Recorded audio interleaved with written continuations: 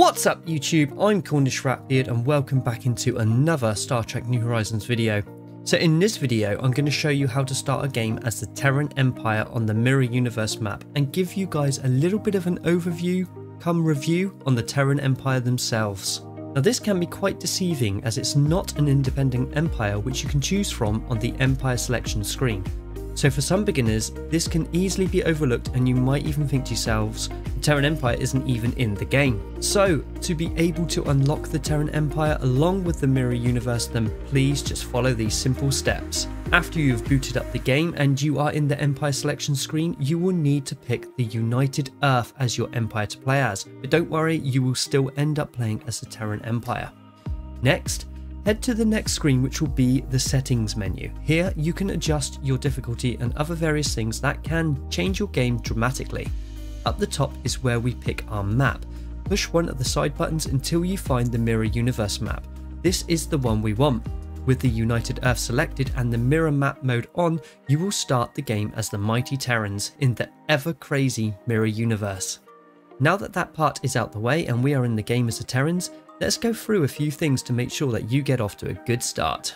First of all, you're going to notice that your Empire colour is red, which obviously represents the vibrant warlike colours of the Terran Empire within its lore on Star Trek.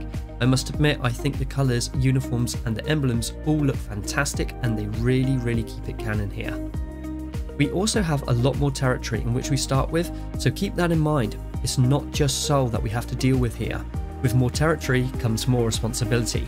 As the Terrans are a militaristic force, we will inevitably have tons of slaves going about our empire. This in turn leads to discontent and eventually revolts. One of your first major dealings as the Terrans is precisely this. We will get a scripted uprising that turns into a full-scale war between yourselves and the newly formed faction called the Coalition of Hope. Make sure you consolidate all your forces and brace for battle. After a while into the war, an event will fire which is absolutely fantastic. So if you can hold off until this event, you will find that things get a little bit easier for you during this war. No spoilers here though, you'll have to find out what that event is for yourself. Full credit to the development team for the beginning crisis and the events, they are very fun indeed. Once this is dealt with, things don't really get any easier for you. In fact, the onslaught has only just begun.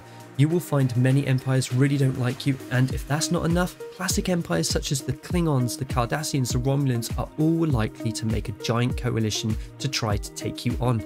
I would suggest pumping as much time and effort into your military as quickly as you can, or you simply won't survive the onslaught. Now with that in mind, and a few more awesome scripted events later, you can survive this. I've done it.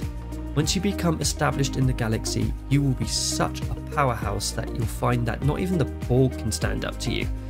The Borg also have a king and not a queen in this universe, which is a great little touch, by the way. Oh, and in the Mirror Universe, you will literally find that all the Empire locations have mirrored. So for example, the Klingons start around the same location the Cardassians start in the usual Prime Universe, and the Romulans are also located to the northwest of you, not the usual northeast spot. This carries on for all the other empires within the Mirror Universe. This really mixes it up and gives you so many more hours of fun discovering and exploring.